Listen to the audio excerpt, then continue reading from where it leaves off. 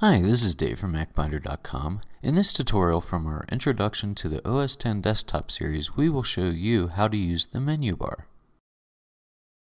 The menu bar appears at the top of the screen and displays additional options for either the Finder or for open applications when you click a menu item. The first menu to the left of the bar is the Apple menu.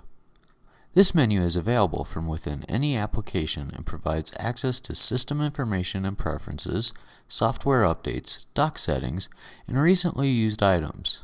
You can also shut down or restart your computer and also log out of your user account. To the right of the Apple menu is the Application menu. This displays the name of the application that is currently active. It contains commands such as software preferences, menu items, and additional options for the current application you are running. Spotlight is displayed on the far right end of your menu bar. By entering a search term in the drop-down text box, you can quickly search your entire computer for documents, photos, email messages, address book contacts, iCal events, and much more.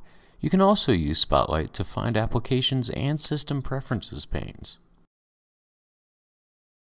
The system clock is displayed to the left of the Spotlight icon. If you click on the clock, the current date is displayed in the drop-down menu.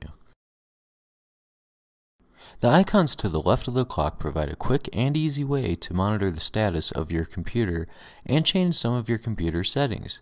These items may be displayed or hidden through their corresponding system preference pane. If you have any questions or problems, visit our website at MacBinder.com. Make sure to check out our other video tutorials and our nationwide instructor-led classes available for the OS X Leopard operating system.